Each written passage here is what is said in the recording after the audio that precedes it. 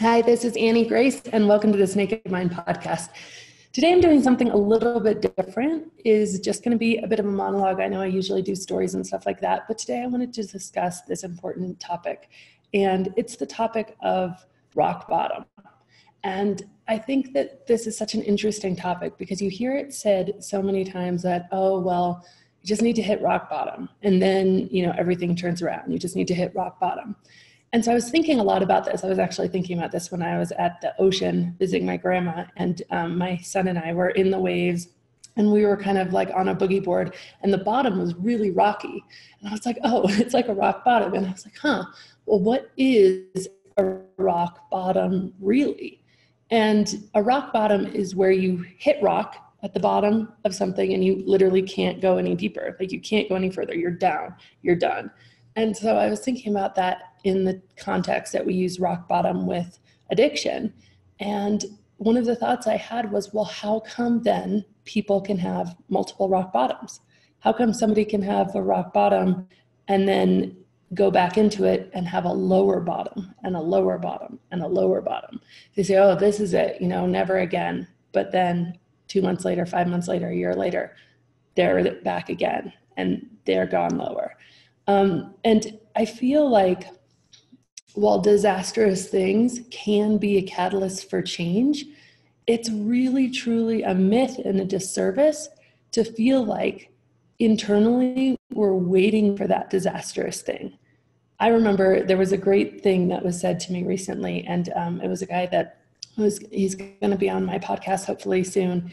His name is Mike, and he said, I really started doing benzos and alcohol until it became a problem. And then I just kept doing it for a few years just to make sure it was a problem.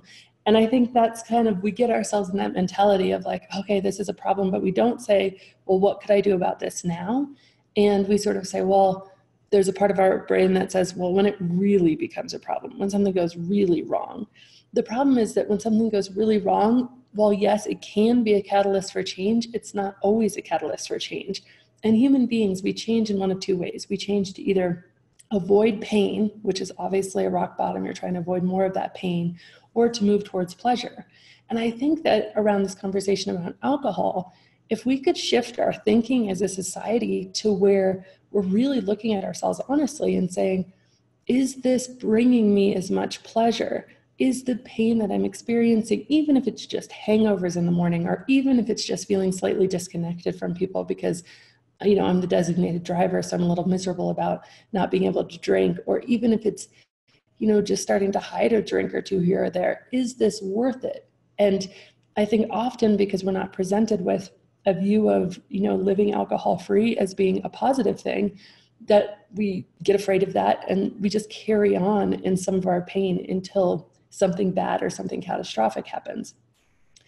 And so I just want to have this conversation, and, I'm looking at some of my notes here, but rock bottom for me, because people can have multiple rock bottoms. So rock bottom is it's not really the disaster that facilitates the change as much as it's a point of decision. Because if you think about it literally, the fact that people can have multiple rock bottoms, the really true only rock bottom, therefore, is death.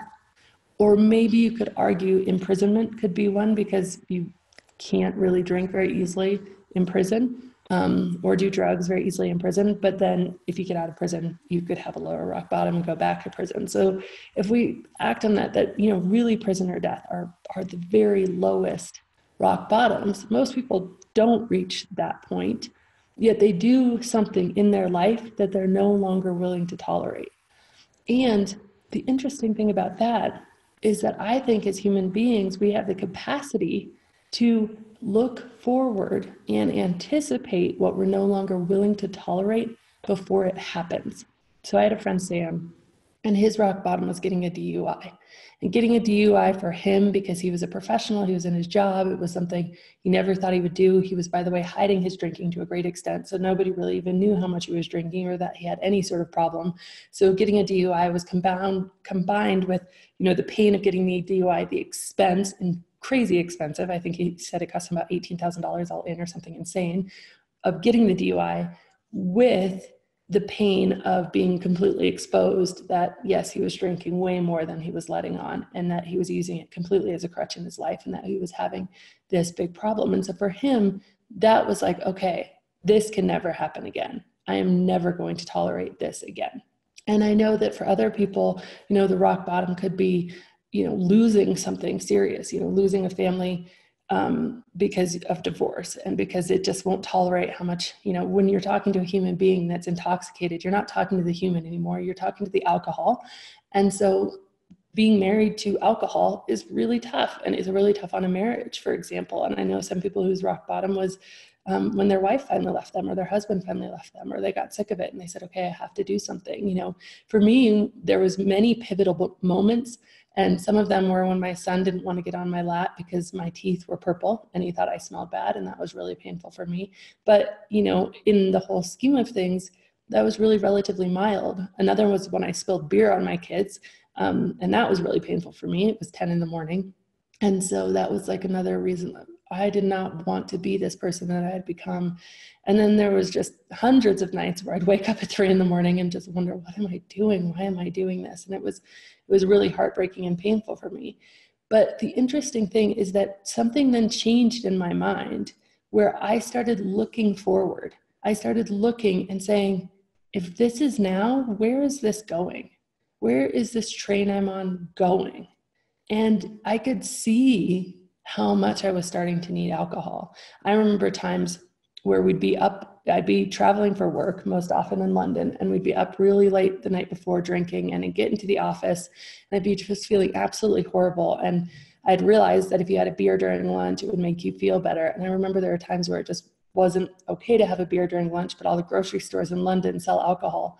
And I remember walking into, I think it was a Sainsbury's in London, and I was looking at, just the little things of wine and thinking like, okay. And it was like 11 a.m. and I just felt so desperate that I needed to feel better. And I remember looking at him and being like, okay, I could just drink this like in the alley before I went back into work. I could just, stop into the bathroom and drink this and just chug it real fast. And I just had this moment of like, whoa. If I'm doing this today, if I'm making this excuse today, like, where is this going? And I remember it was incredibly painful for me I bought the liquor, but I walked out of the store and I was overcome with this sense of like, this is not the train I want to be on. This is going somewhere I don't want to go. And I could see it. And I had this incredible, I'm so grateful for some of these moments of clarity of like, wow, this is where this is going. This is going somewhere that I don't want to be. And I threw that alcohol away in that moment. I didn't stop drinking probably for a year or so after that. But it was one of those moments that was like, and I think we can do that if we stop waiting for the thing to happen and start really doing the work of thinking honestly and, eliminating our own excuses and starting to think really, really honestly about where things are going. Where is this headed? Where is this train going? I know a few things about alcohol. I know that tolerance only goes one direction. You get more tolerant to something you drink, more tolerant, to the point where you're drinking more than you ever thought you could drink. I mean, I'm 5'8", I weigh about 150 pounds, and I could put away 2 bottles of wine over the course of a long evening without really ever feeling truly buzzed. It was incredible how much alcohol, and I probably weighed, maybe even less then, but it was incredible how much alcohol I could drink and how tolerant I had become and how it wasn't doing anything for me and how all the joy had really been robbed from it. And I think we can look at things and we can say, oh my gosh, but that takes something. It takes a few things, but it takes one is realizing that a rock bottom doesn't have to happen to us, that even in the rock bottoms we hear about when something really tragic happens and then that person changed their life around, unless they died, that wasn't a rock bottom that externally changed them. That was an internal point of decision, an internal point of, I am not going to tolerate losing my spouse. I'm not going to tolerate another DUI. I'm not going to tolerate risking killing something. All of this stuff is not worth alcohol. And by the way, even if my life is miserable, it sucks, if alcohol really was this joy juice elixir of life, the key to everything, even if it sucks, it's not without it. Like, even if I stop drinking and I no longer even ever feel joy again, which by the way, the exact opposite is true, neurochemically in the brain and every other way, the opposite is true. Your life gets so much more joyful when you stop drinking. But you say, no matter what, I am not going to tolerate this anymore.